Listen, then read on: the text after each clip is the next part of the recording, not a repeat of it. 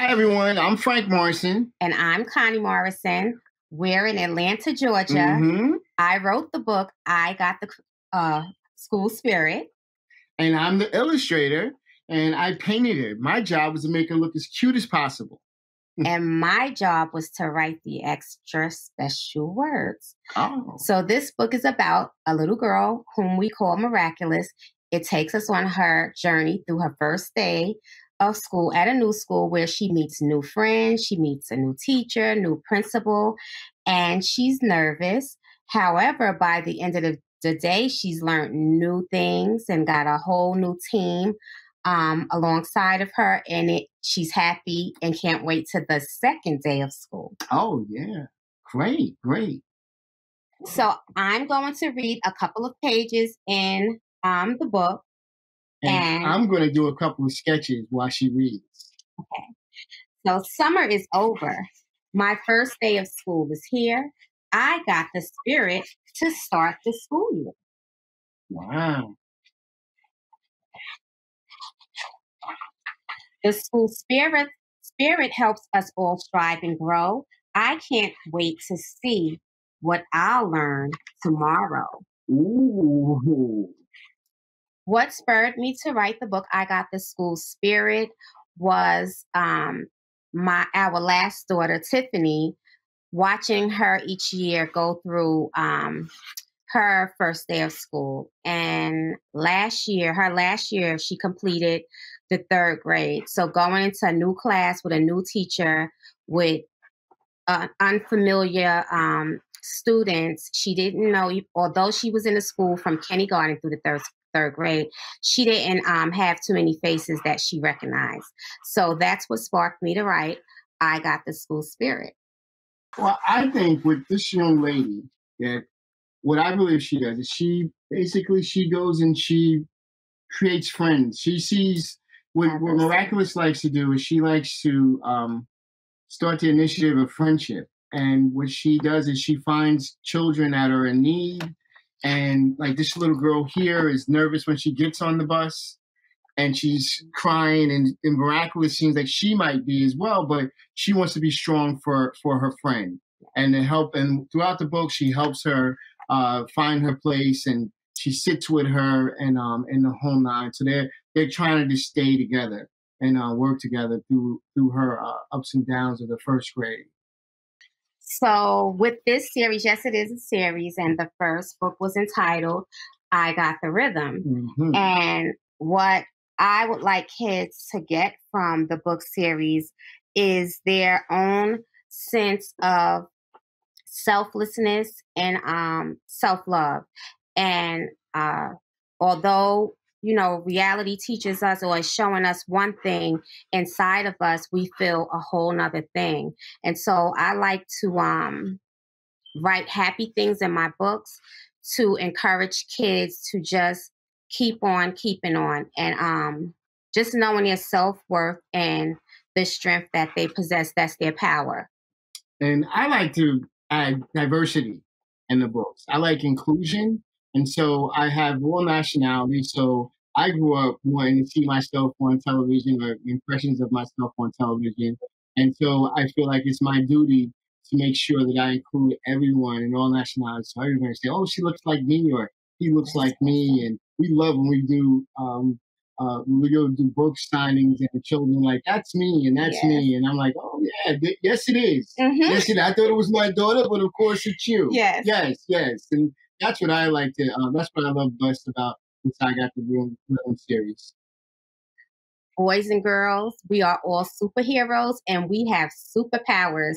So when we go to school on our first day, it's very important that we get to meet our new friends and our new teachers and learn as much as possible, because the more we learn, the more we know, and the faster our superpowers will grow. Wow, that was dope. Well, and for those that are going to go to school, because a lot of kids are going to be online with school.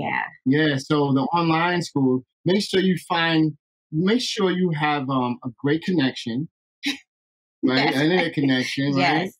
Make sure you have that. You make sure that you still understand the purpose of learning is to build what you would call that superpower. Yes. So later on in life, you'll be able to pull from that to be able to make it to be what you want to be. If you want to be an artist or you want to be a writer, so this school is very important. So make sure you learn as much as possible. Trust us. Yes.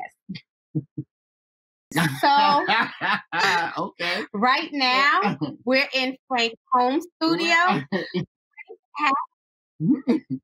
Frank has a studio away from home, a big studio. So Frank worked in his studio, and I can't answer as an illustrator, but I could tell you from my perspective as his wife and friend, his work platform is different. Frank dances around and he takes off his shoes, do different things. And with me, when I write, I need to have a candle burning, and the lighting needs to be a certain way and quiet. Oh my gosh, quiet. So corny. So wow. So we worked. We worked on a book in 2 different spaces, and I think that's what made it even better, because it not only was we able to give the children a surprise, we was able to give each other a surprise as well. Yeah, it's rare that you have a husband and wife team, and it's rare that the author and illustrator meet. Normally, it's at the end of the book. Maybe you see each other at a book signing or conference such as this. So we're fortunate to be able to work together, so we can shoot ideas. And we are both pulling from, I think, the same sources, and that's our children and watching them grow up. At one point, our daughters, all of our daughters, had this hairdo. Yes. And so, but they had the braids in it. Yeah. And so we can all relate to that. And when I met Connie, she was from New York. So I throw the New York City in there. It could be any city. So I put those city backgrounds in there because that's where they lived at when they had these hairdos. So that's what we throw in. And I think that's the cool thing of being able to work together, because we can relate to a lot of the things. Yeah. Oh, wow. Okay. So I absolutely love the Library of Congress, and hopefully I'll have an opportunity to come and do a book signing or a book reading, story time for the kids. And libraries in general, that's like my hangout spot. So I go to the libraries so much that you do more writing at the libraries than you do at home. Yes. Yeah. So I go to the libraries so much, or I used to go before this new pandemic, so often that all the librarians from here, like maybe 5 counties over, area that she works they know me, and they actually give me my own private offices when I go into the library. And I don't think I could live without the libraries and without the librarians. Librarians are special people. Yeah. Isn't that something? Mm-hmm. My story is totally opposite of that. I haven't been in the library I go to libraries every once in a while. I go to the library. But because I work out of my studio most of the time. But the library was very important when I first started painting, because I didn't have the internet. And the only way you can get reference images or photos or learn about different artists was by going to the library. You had to put the work in. And to me, it actually felt better because you were walking through those aisles, finding this work, and it felt so much, I don't know, like more it was fulfilling. Taking you on different journeys, right? Yeah, because now you're actually looking for these artists, and you're finding them, and you're talking to the librarian, and they're giving you more information about these artists. And, I used to go all the time in New Jersey. We lived in New Jersey. And so I would have to say the library was very intimate, very important to me when I first started painting. And still today, I'm surrounding myself with books. Yes. So if I could pass one thing on to children, it would be the internet is important. However, reading is important as well. And reading is fun. Reading, for me, actually takes me on trips all around the world just in a story. And each book is different. Each journey is different. So reading, it's important to read every single day. Read something every day. Every day? And it's actually, well, for me, I write every day, and I've been writing every day since I was a little girl. It's important to write as well. Write your happy thoughts, your sad thoughts, your angry thoughts. Write it all down and look at it another day. And it becomes a book after a while.